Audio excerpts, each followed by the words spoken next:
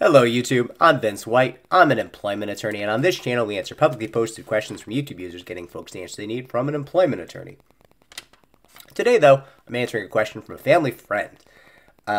This married couple approached me and they said, hey, our lad, our young high school aged boy has advised us that he does not want to go to college and he doesn't care about high school because he wants to become a Twitch streamer professionally. That is going to be his chosen career. And we want to know, Vince, is that a real job? And the reason they ask me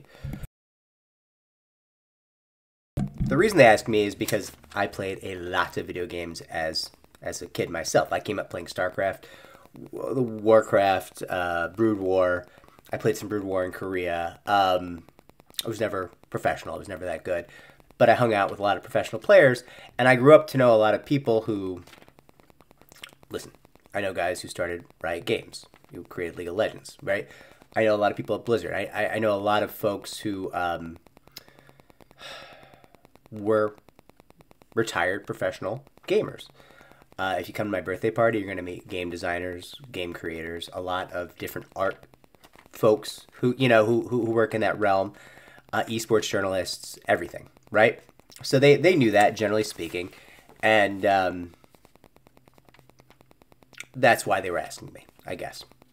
They also knew that, listen, I've worked in this realm a little bit, doing some compensation packages, some contracts. It's a complex and rapidly evolving space, is what I'll say about that. So their question was like, hey, is being a Twitch streamer playing games online a real job? First thing out of my mouth is, well, you can't just be a Twitch streamer anymore. You got to stream on multiple platforms or leverage multiple platforms to build an audience. But I suspect parents, friends, you might not be super clear on what your child wants to do. So I got to know, does your child want to just be a streamer, or does your child want to be an esports journalist, a content creator? Is your child just looking to be a personality in the gaming space, or do your child want to be an actual competitive esports gamer, right? Like somebody who's paid to play games professionally, competitively. And they had no idea. And immediately they were like, can you tell us the difference between those things? And part of me was like, well, that's a silly question. And then I realized I was being an absolute asshole. And that actually lots of parents, and maybe some kids, who are interested in this field might not really know the difference between the various paths that currently exist, and new ones will be created. Don't sleep on that. Like, just because these are the paths that I know about in 2024 to make money playing games, doesn't mean that's going to even be true in 2025. Okay? So let's get into it. The peasants of the video game playing world, the peasants who get paid to play video games, are game testers. And they often make minimum wage or near minimum wage. And they work at game development studios, playing games to find bugs. It is a lot of long hours. You're really just marking where things go wrong, and then the people who work on the game come and fix the issues, right? In the next patch, in the next code. That is, generally speaking, not a great job, although I certainly know people who love it, and they like playing games for a living.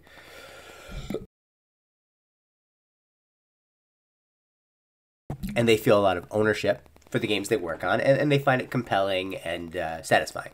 So I'm not like panning game testers, but it's hard to make a living that way, right? In the same sense, like it can be hard to make a living working at Walmart. You can do it. I certainly have friends that I grew up with who do it, right? They make a living working at Walmart in the same, or they make a living working at, game testing.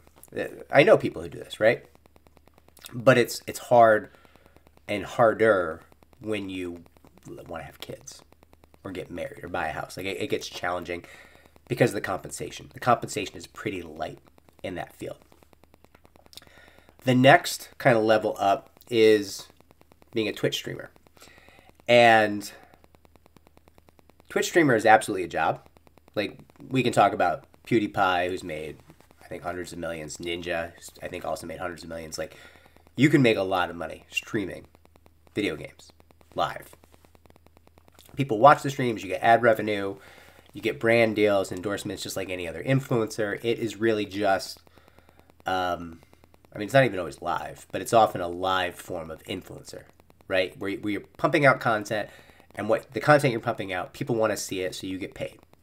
The same way like a podcast or a TV show gets paid when they run ads. Now, part of the issue with being a streamer or becoming a streamer in 2024 is that there's a lot of really well-established streamers with big audiences that follow them from game to game. And that doesn't mean you can't break into the market, but it does mean if you want to break into the market, you're going to have to be very smart about it. It's going to be very time-consuming. So it's a field where, you know, the initial land grab is over. There's no more free views in streaming land for video game streamers. Every view is going to come because you have a really novel personality, or you're doing the work to create content on multiple platforms, or you're giving people tremendous value, you know, in terms of like learning the game or advancing their own play. Or, frankly, a lot of people who stream now are professional athletes in like physical athletics, or because they bring big audiences, or people who are already influencers who have big audiences from other platforms just become streamers to monetize, right? It's very similar, like when a famous person is like, I'm a stand-up comedian now. Are they funny? Usually not, right? But they have an audience, and they're confident they can sell out a room because they're famous, so they make money, right? So listen, can you make money as a Twitch streamer? Absolutely. It's just not easy anymore, if it ever was, right? Now, you can also be an esports gamer, like a professional gamer. And this essentially means, if you're doing this professionally, that someone is paying you to practice a video game in the hopes that you will win tournaments and win notoriety and move products, right? So like if you like a brand, I don't know, I'll just be like Toyota could sponsor a team to go play, I don't know, Wiggly Worms. We'll just make up a game.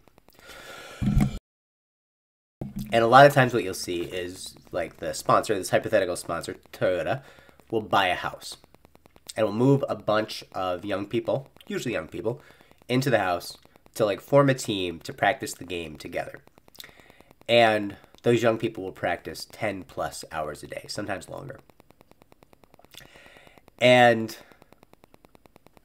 if they're successful and they win tournaments, those people will build a brand following that can then benefit the sponsor, right? They can also win prize money in tournaments, right? Also, notably, like a lot of times when you're an esports gamer, you can transition your notoriety, your brand, to get Twitch views or live YouTube or Facebook Live, whatever it is, views from when you play games. And that's additional compensation. Now, the problem with being an esports gamer is, generally speaking, there's not that much room at the top. And to make any kind of money, you kind of have to be at the top of a very popular game.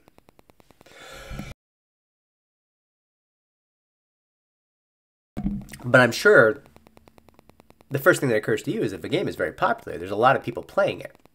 And if there's a lot of people playing it, you're going to find people that are very, very good at it. And that makes it very difficult to be really, really talented at a game. So being a top-tier esports gamer, it's rarefied air. And for anything below the top tier, compensation is very bad.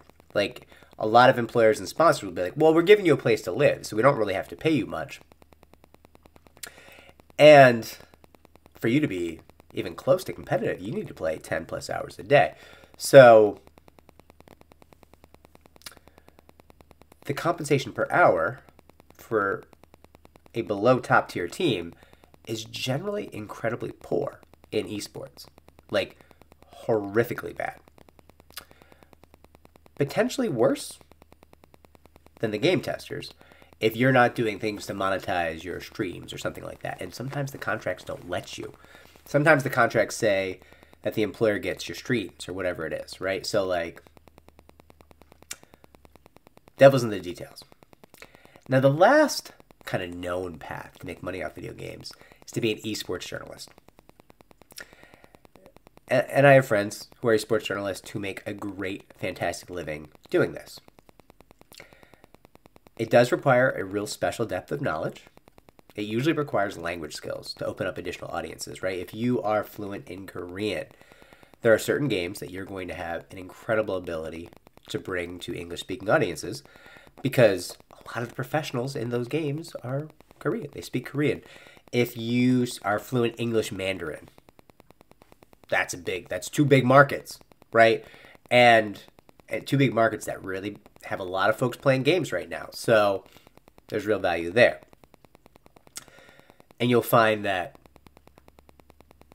esports journalists who do have those multiple fluencies are going to make a lot more money and garner much larger audiences very rapidly. Now,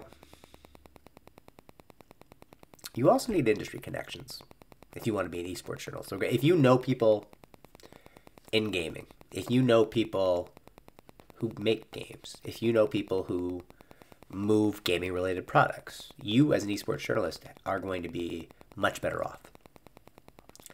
The last big downside, I guess, to all of these is that games get old. Games fall off over time, right? Like, there's still, like, listen, people still play StarCraft Brood Wars, for sure. But there's a whole bunch of games. That's a rarity. There's a whole bunch of games that people don't really play that much anymore. And they certainly don't play at a professional level anymore, or a level where people are watching. So whether you're a streamer, an esports journalist, or a professional gamer, you need to constantly be refamiliarizing yourself with a new game every so many years. And that means you need to be able to carry your audience to a new game or jump to a new game and develop a new audience over and over and over again every couple of years. It can be done. I know people who do it. Very challenging. Not simple. Not a simple thing to do.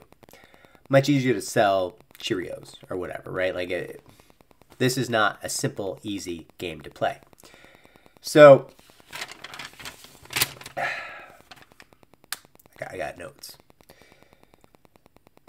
I kind of broke all this down for them. And their take was, listen, we don't care. Can you just talk to our kid?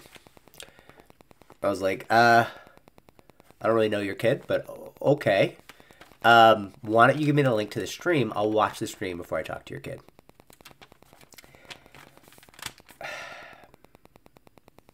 It wasn't pretty, right? So I log in. Kid is playing a game that I'm like, I know a little bit about. I'm not gonna name the game. And also the kid's not watching. The kid's not gonna see this. Kid doesn't know about this channel, right? And I'm giving no identifying. I'm not up here like punching down on a kid. Like, kid's not gonna know about this. So the kid's terrible. Kid's a complete noob. Like, doesn't understand anything about the game.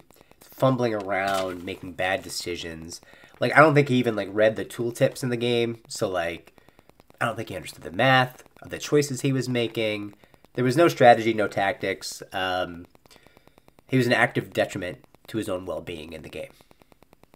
That's fine. That's fine. You can still stream and be terrible at a game. People might just like you. People might think you're funny. It happens, right? But it wasn't happening for him. He had about 12 concurrent viewers. In the world of streaming, that's basically like you're not streaming. That's not even, if you multiply that by several thousand, we can talk, right? Like that, you might have a job. You might have the ability to sustain yourself. And he was throwing out a lot of misogyny in the stream, which that market does exist. Like, listen, clearly what we do here, we're against misogyny, right? Like, that's not not a good look in a variety of ways. But I'm not blind. I know that in gaming, there are streamers who have these heavily misogynistic personas that sell well. Like that exists. But there's not very many of them because it's not a very big market. There's not many people in 2024 who are young enough to watch video games who are like, I just really want to see some misogyny with my video games.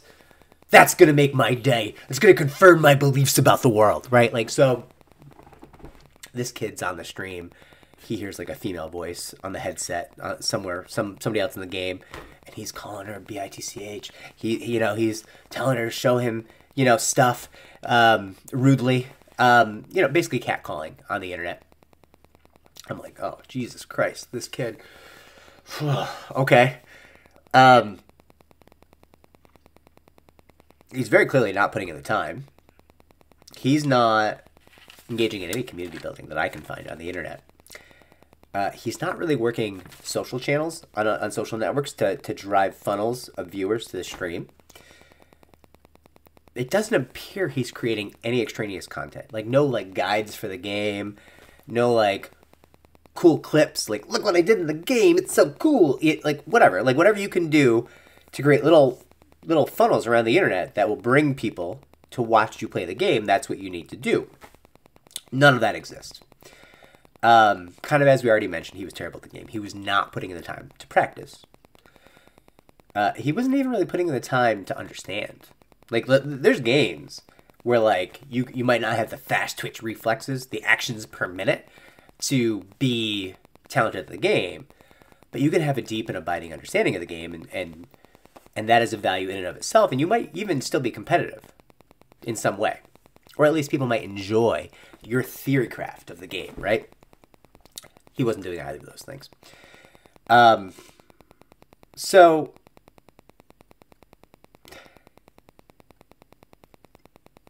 they were like, why don't you just come over to dinner? You can talk to our kid. I was like, why do you want me to talk to him so much? I don't understand. This is not, like, I don't know your kid. Like, well, he says he doesn't want to go to college. I was like, that's great. Like, listen, college is not for everybody. If he wants to get into a trade, trades are paying a lot right now. Like, I have multiple friends making multiple six figures per year in the trades. Like, fucking crushing. Dropping F-bombs. I'm not supposed to. Crushing it. He doesn't have to go to college. Like, no. He doesn't want to go to trade school. He wants to play games. He thinks he's going to do that. And he's, like, not really going to high school anymore. Like, he's going, but he's goofing around. He's playing games and just, like, goofing around.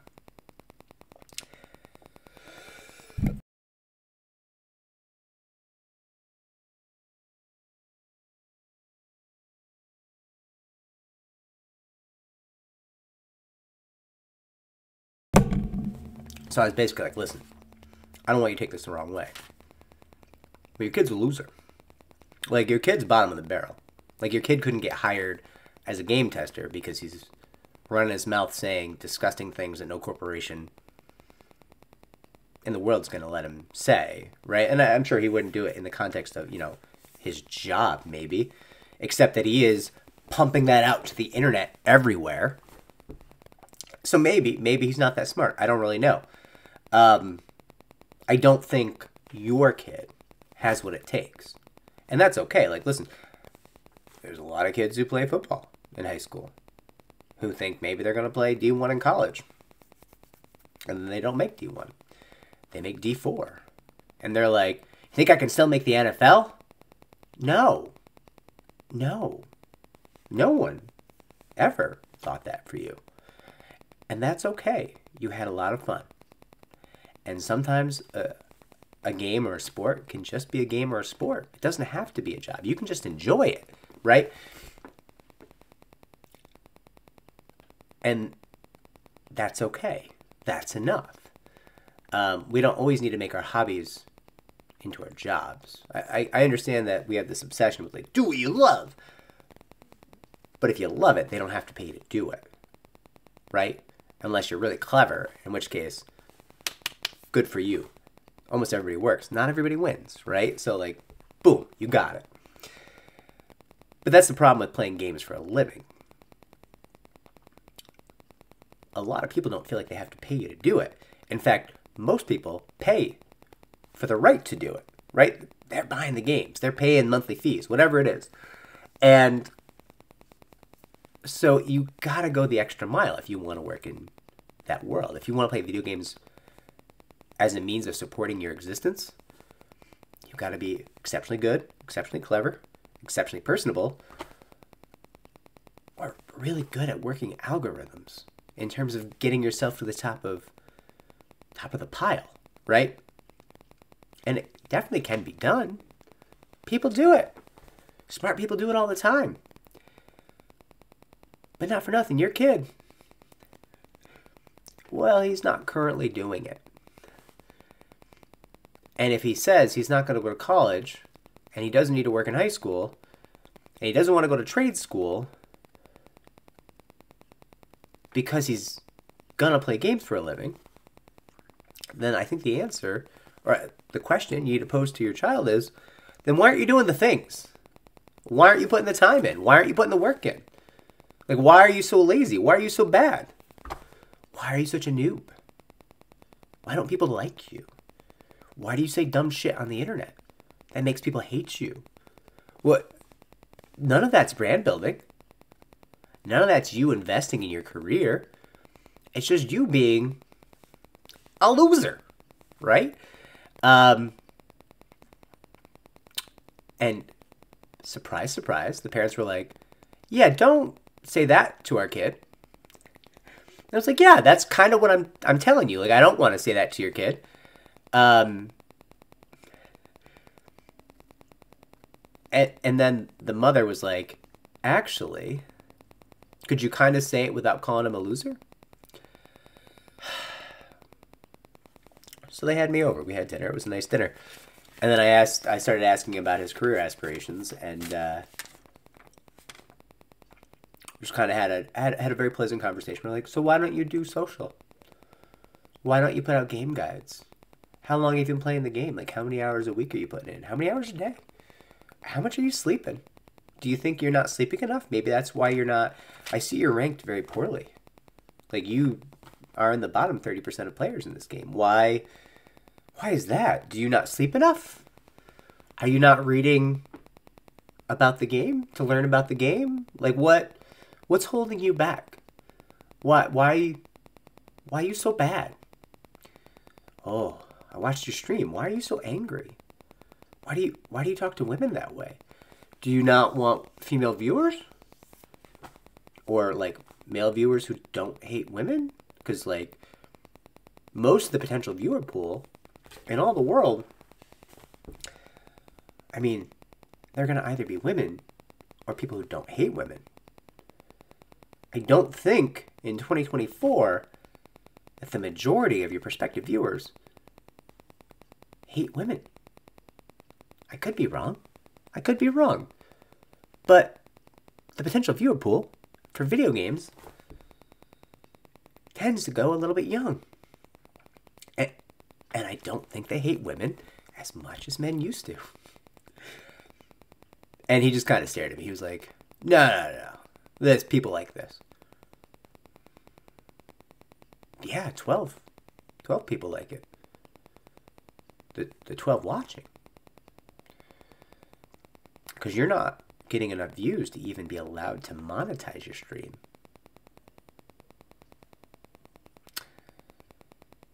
I don't know. He wasn't a fan. I tried to be super nice, but he wasn't a fan for obvious reasons. I left. The parents bought me a nice bottle of scotch. And I was their henchman. I was their enforcer, I guess. And I gotta tell you, I've been kind of ghosting his stream, like watching it. He's made some changes. They're good changes. Like, real improvements. Engaging with the viewers. A little more respectful. A little less hate. He's still bad at the game. Like, I don't think he has the hand-eye coordination, the actions per minute to be good at the game. And some of that's not trainable. Like, listen, there's just human beings who don't work that way. Like, you, to some extent, can be born with the ability to train into someone who can have a great vertical leap. And you can be born with that ability and never train it up, or you can not be born with that ability and try your entire life to train it up. And either way, you're not going to make it, right? But the same is true for the ability to see and respond and have the reaction time and the ability to multitask with your mind and everything that some of these games require. You can be born with it and then develop it and have it, or you can be born without it, and then no matter how much you try and develop it, I don't really know you're ever going to be at the professional gamer level, right? And I say that as someone who confidently was never at the professional gamer level. I never will be, never could have been. Even in my prime, like I just didn't have what it took, right? I don't think he's ever going to have that. But he's starting to understand the game. He's starting to be conversant in the math of the game, the theory of the game, the strategy. And that's something. That's progress. That's work. I'm excited for that. Also, I hear he's going to go look at some colleges. So, anyways, I hope this was helpful to somebody out there whose kid wants to be a professional gamer in some aspect of the world. And listen, if your kid's doing the work, amazing. If they're particularly clever and particularly hardworking, they can make it happen. And I'm excited for them. I hope they enjoy it. Take care, everybody. Like, subscribe, comment down below.